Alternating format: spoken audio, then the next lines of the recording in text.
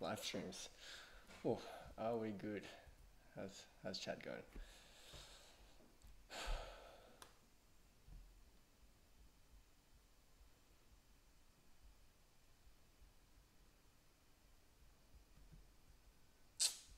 Gonna have to post this guy out, then we should be good to go.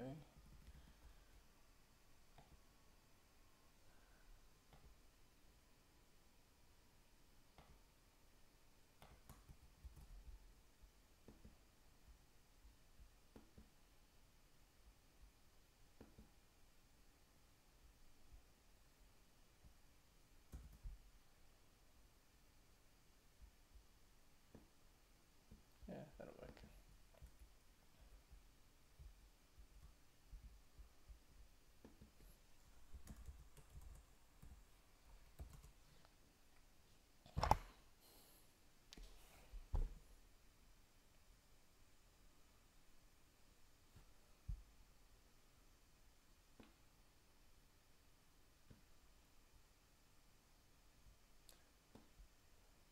Just gotta make sure this is working before I... How are we tracking? Hopefully this is actually working.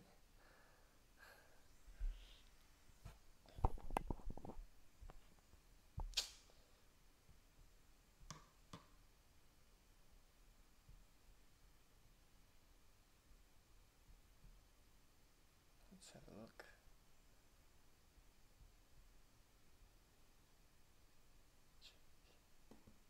Oh yeah. Jude. I'm trying to remember actually. Name definitely rings a bell.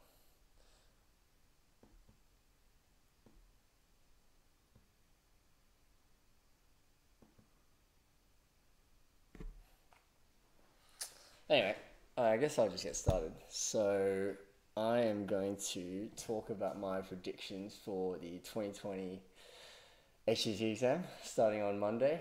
We got standard, advanced, extension 2, and we have extension 1 on Friday as well. So, I mean, I'll see how much I can get through. I also, after my predictions, I want to kind of go through some problems with you guys that you may have. If you do have any problems, just, I think there's a link that you can send in the description. I can bring it up there. I think that hopefully should come up. But yeah, any questions you can feel free to send to there. If it's like an HSC exam, you just put the year and the question number. And if it's like a screenshot or something, I think you should be able to upload that as well. Hopefully everything's working fine. Fingers crossed. Let me know if you can't hear me or anything, or anything's not working. But I guess I'll just get into it, eh? So I'm going to talk a bit about predictions on what we're going to go through and what's going to be in the exam. We know a few things. We've got the sample paper. Yeah, extension 2 is a bit dicey. No, we'll get through it. So we are going to look at, we'll look at standard first, and then we'll go through all the courses as we go. So standard, new content, mainly networks actually. And that's the main one that people have been thinking about and worrying about. But if you look at the old papers, networks only has about 10% of the paper in terms of the content. So everyone was hyping this up as a really difficult topic and a really big weighted kind of topic. But actually, 10%, although is a significant amount for one topic, isn't a huge amount in the grand scheme of things if you're thinking about just performing well on the exam. What I've got here is the breakdown of each of the courses. I want to chat a bit about what these outcomes mean. They actually correspond to topics. So if you scroll, this is the syllabus document I've just opened up on the left. And if you scroll down all the way to here, you can see these all match up to a different thing, right? So MS12 1, 2, 3, 4, 5, 6, 7, 8, 9. You notice that 9 has 0. That's because it's related to technology. So you can't really test technology in an exam. So that's why it's 0 there, right? Now, when you look at something like this, which is weighted pretty high, that's probably where you want to put your content, kind of your efforts towards. So MS2-12-1, it's not the most easy to pronounce name. That's just algebra, right? Algebra and graphic techniques. Obviously, these are pretty broad topics. Algebra and graphing can encompass like a lot of different things, but this is just an idea of what we're looking at. MS 2-12-2, that's data and stats. Oop. So that's stats over here. Question from Guru, geez, how much of prelim content is in HSC? Yeah, that depends on which course you're looking at. I'm going to look at that a bit later on with advanced and stuff like that. But I would say for standard, a fair amount of it is. Because if you actually look at the standard topics, I'll just bring it up a bit bigger over here so you can actually see it. If you look at the standard topics, over, should be, where are they? Where are you? Let's go. Here we go. So if you look at the standard topics over here, it's actually quite a lot of that is assessed in the year 12 content as well. So, all this algebra, measurement, financial math, stats, a lot of that is assessed in year 12 in the same kind of way. The only new thing there, like I said before, is networks. So that's just the thing to look out for if you're doing standard. But yeah, we'll get back to the mapping. Let's just put that aside again.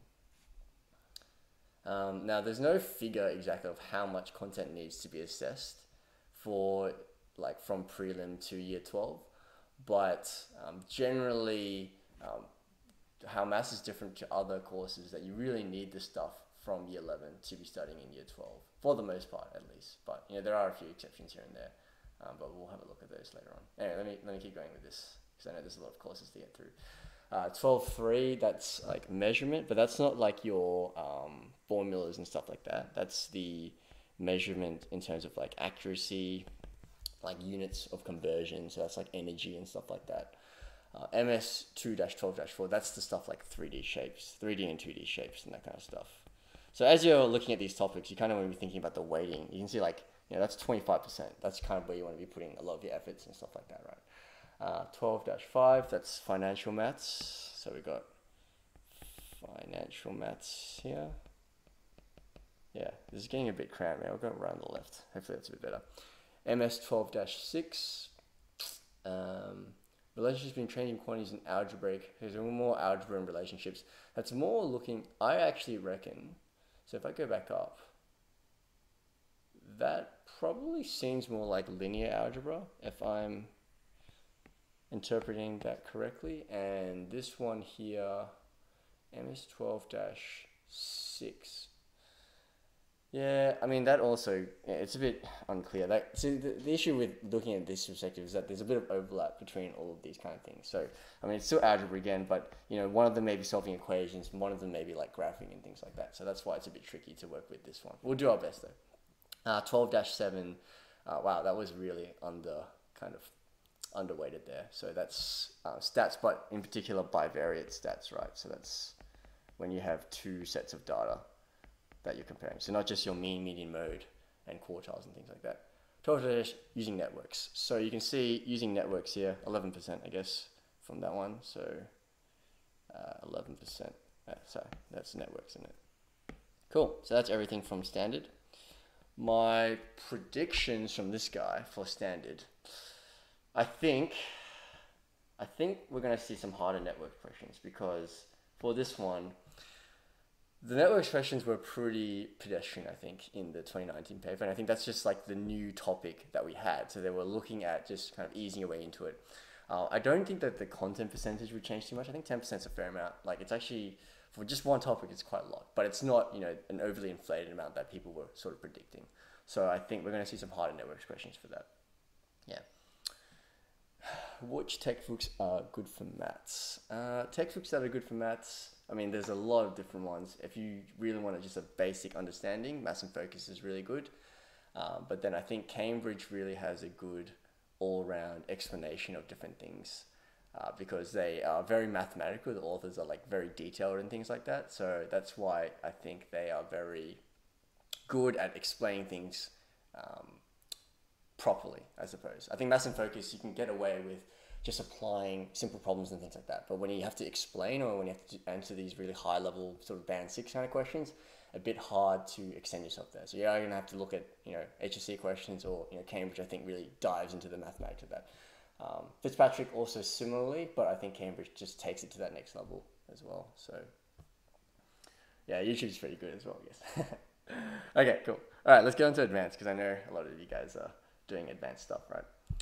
So let's have a look at the outcomes here. I think it's going to be interesting to sort of break this down. So I'll bring up the content. Now, this is what Grilled Cheese was kind of asking about. Is, like, how much is, oh, let's get that back. How much is prelim going to be important here?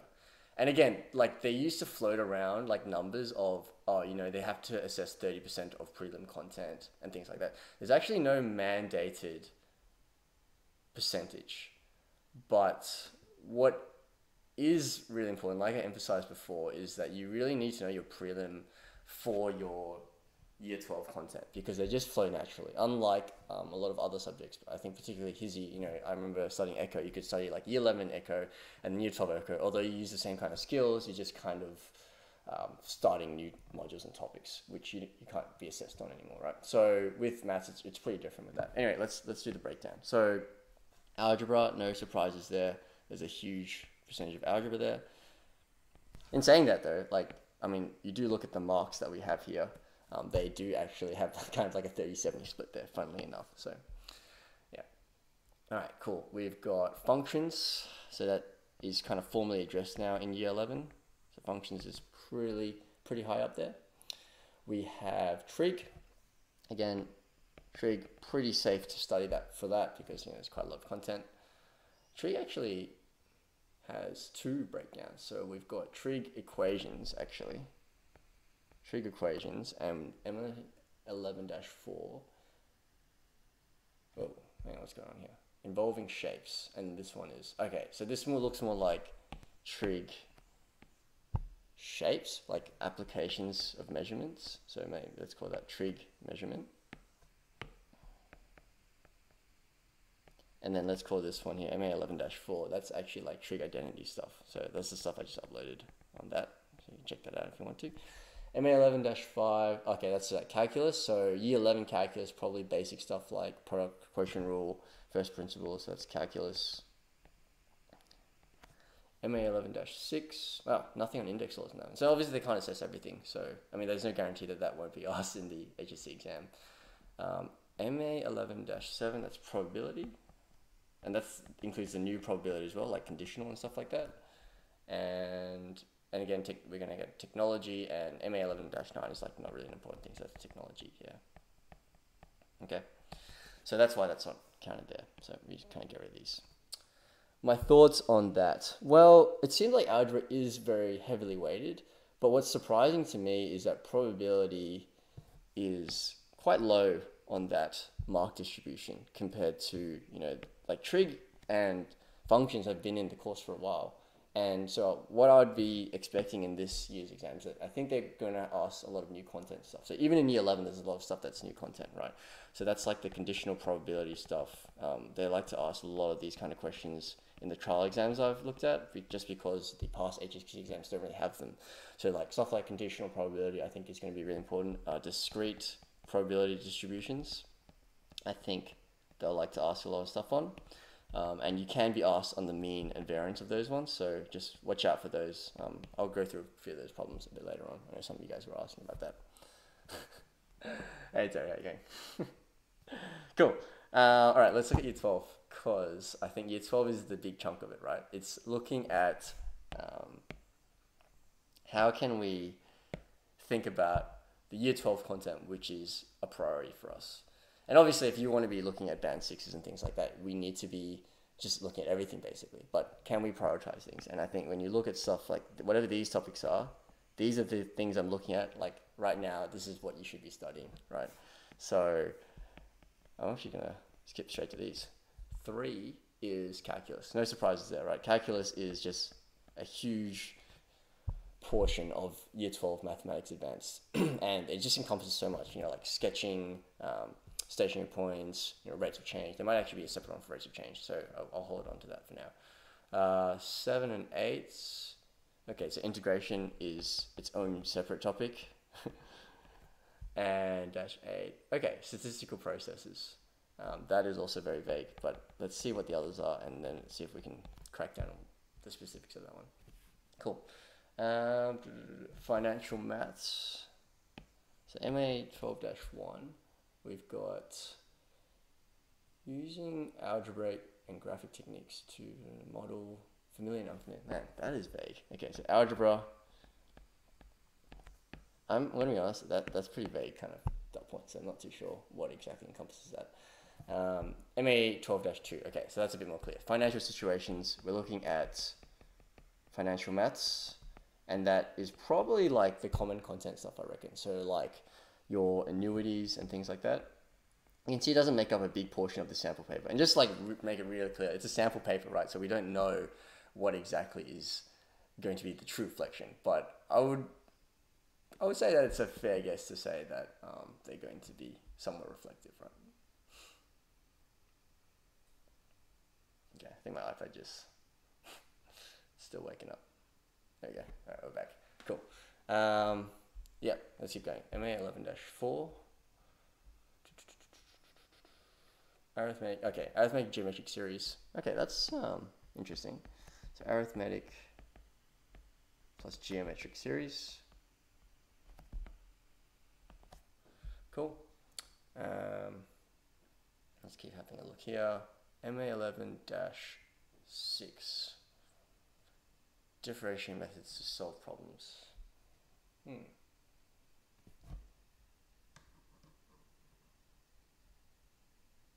Hey Jasper, how you going? Oh man.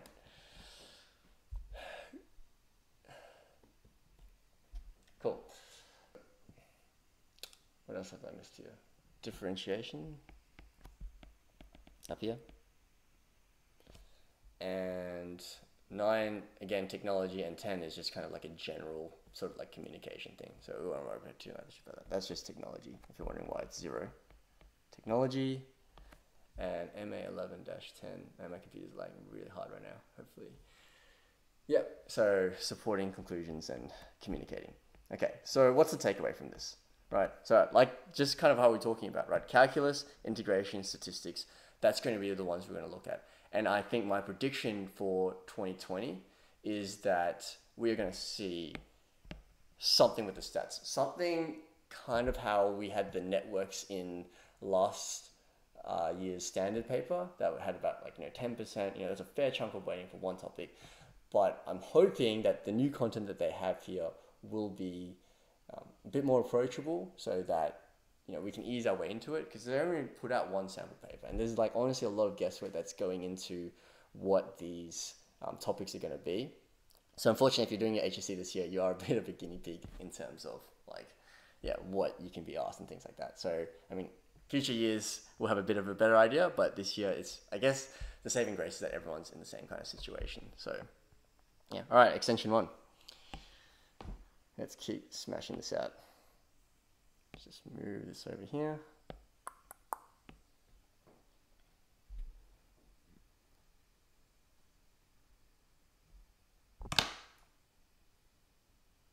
Oh, no data.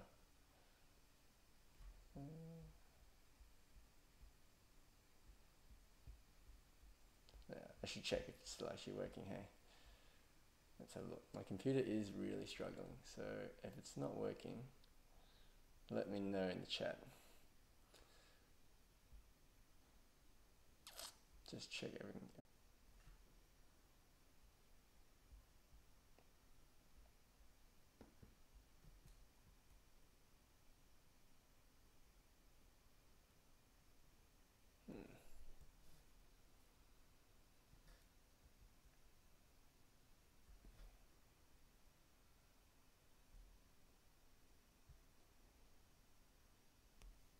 Alright, we'll give that another go. Sorry about that. Let's see if we can go. Let's try again. If not...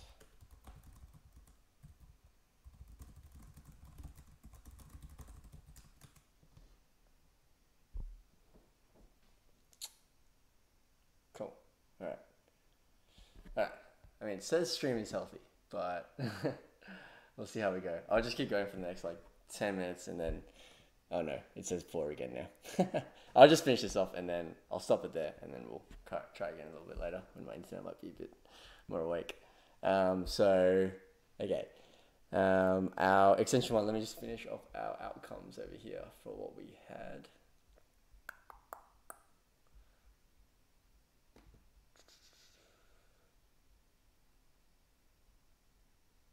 Okay, now my computer's frozen. We might have to resume. Oh no, we're back. Okay, so let's have a look at these outcomes here.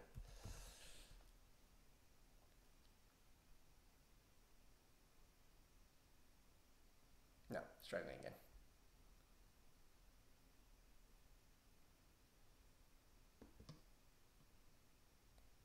Okay. Here we go. Here's our outcomes. So, ME 11-1. So let's get back to it. So we've got algebra. And we've got, scroll down.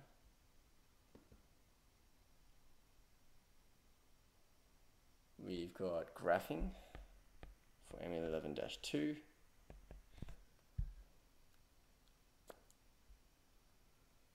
Again, we've got more trig things. So extension 1, we've got a lot of trig functions. We've got the inverse trig functions and things like that. So inverse trig.